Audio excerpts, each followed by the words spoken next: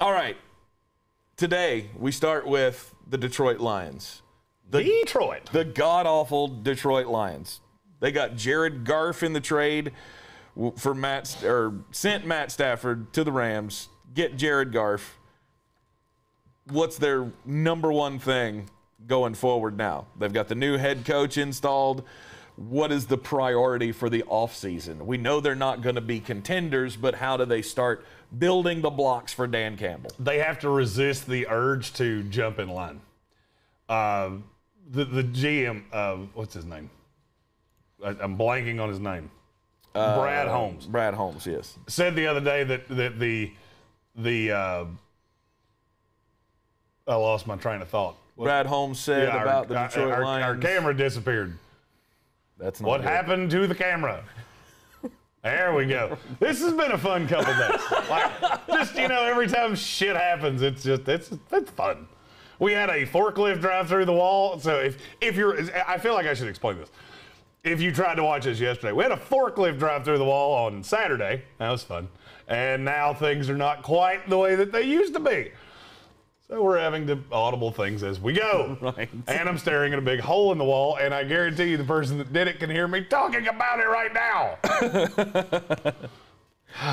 All right, so the Detroit Lions, to make the building blocks here for Dan Campbell and Brad Holmes, this new administration, what do they have to do? Or what is their first priority? The biggest thing is that they have to avoid the pitfalls. To me, you just take the best player available.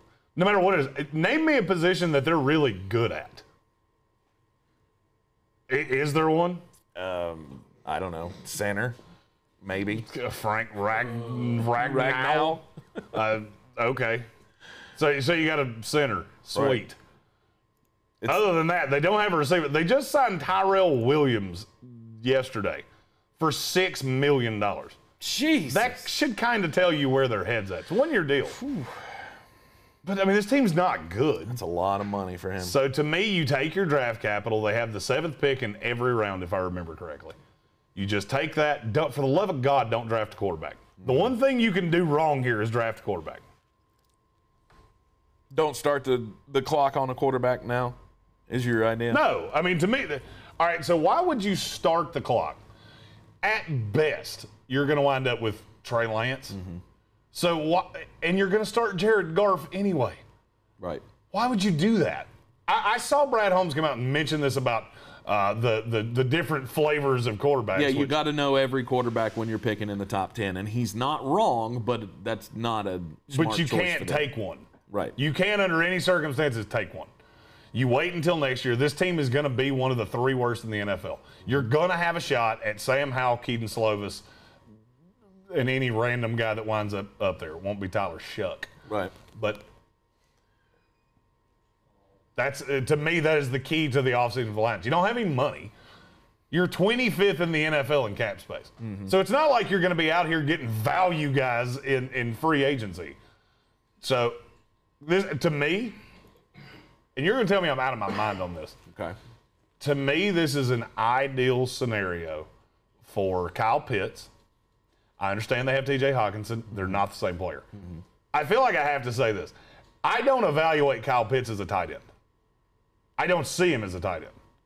He's an offensive weapon. He can line up he's built like Calvin Johnson. He's just a receiver. He's just a dude that catches passes. Mm-hmm. And every once in a while, he's going to yoke a safety or something coming on a blitz. That's what Kyle Pitts is. Mm-hmm. I think this is his floor. I don't think he could possibly get past the Lions. I don't actually think he gets this far. He's the number 1 player on my board. Yes, ahead of Trevor Lawrence. Whew. Sheer talent. Right.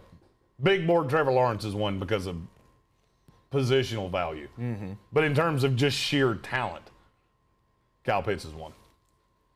I don't know that.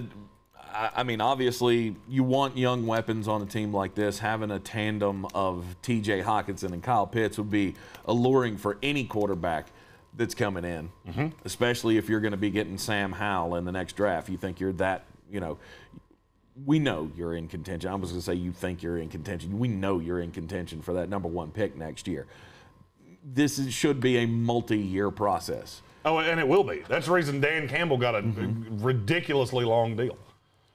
Brad Holmes is probably the safest GM in the NFL for the next 3 years, no matter what happens. And I see a lot of teams, or a lot of mocks and things like that mock a quarterback to Detroit. It makes no sense. I think Brad Holmes is smarter than that. He knows this team is going to be god-awful. Get a piece. You basically get a free piece in Okudah because he was so bad last year. Right. And now you've got a young base. And I'm telling you right now, Okudah, I'm buying as low as it gets. And guess who he's going to be learning the position from? Aaron Glenn, who is one of the best corners I've ever seen that no one talks about. He was a great Jet. And now he's a great coach. And they brought him in around Dan Campbell. Brilliant decision. I actually think the Lions are not in that terrible of a position. You're going to suck for a year. I mean, this year, if you go 0-16, I will not be surprised. Well, you're probably going to suck for a couple of years. I don't know about that.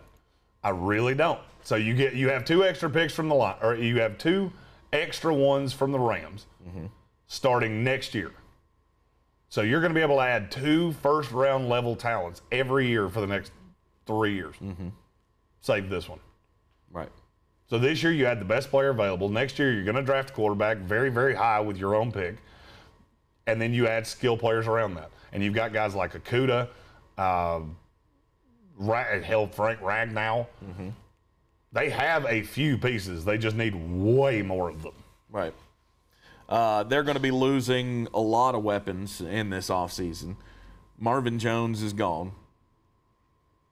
They're not bringing him back. Gone. Kenny Galladay's gone. Kenny Galladay's not definitively gone. You think they franchise tag him? No. I mean, well, they could. Nothing with Detroit would shock me. You can't, I mean, you look at how bereft this team is of talent. You can't really let somebody like Kenny Golladay walk out the door for nothing. Now, at the same time, if you franchise him, it becomes guaranteed, and that gets ugly. Right. But they could. You're a team that's already $20 million over. They also said that they're $9 million over. Or excuse me, $9 million over. It also says a lot to me that they came out and said that they were looking at what would be best for them as well as what's best for Kenny Golladay. That tells me a lot. The Lions are trying to change, with the Brad Holmes hire, they're trying to change a very long history of not necessarily doing what's best for the player. This has not always been a player-friendly place to play. And they're trying to change that mindset. It's the reason they traded Stafford to the Lions as opposed to the Panthers. Is because they think in the long run, showing that they're a franchise that does right by their players will do them more good than what they would have gotten, the little extra they would have gotten from the Panthers. This becomes DeAndre Swift's team for this year. Hey, what are you saying for? Because he's a running back. He's a running back. He's the best weapon they have. Actually. I was going to say he's a running back not named blank, and then I thought about it and went, nope, don't want to build my team around any running back. Any running back. But he's the starting piece, and he'll be the featured guy in the entire offense this year. Yeah. Wee. I mean, I look for him to have a good sophomore campaign, and they need to focus on the important building blocks, linemen, all over the place. If you're going to do any moves, I think that's the number one starting spot for the Detroit Lions. I think they have to make sure that you shore up all linemen, defensive line, because they were god awful against the run last year. You got to get guys on that offensive line to be able to open holes for your running back, and you got to be able to protect your quarterback that's going to be coming in next year. Not so worried about Jared Goff, but him having protection obviously is going to help anything that he can do for this franchise. I mean, this was a planned move to be stuck in this scenario for 2 years. We got 2 years to turn this thing around. Acquire some pieces, focus on the building blocks, chew some kneecaps, and see what we have at the end of this rebuilding process. The problem with the Lions is they're always doing this. First off, you have to have confidence that they're even going to be able to do something useful with the picks that they get. As of right now, I got them taking Jalen Waddle in the first round, and then they take two defensive linemen and Richie Grant, the safety out of Central Florida. That's what I have right now. I'm not saying that's going to stay that way. I haven't put out a mock in about a month. Right. I got another one coming next week. I added one this year. Now that we have a lot of content to do, we added a mock draft. And I like doing mock drafts. Sue me. All right, let's talk about the Cleveland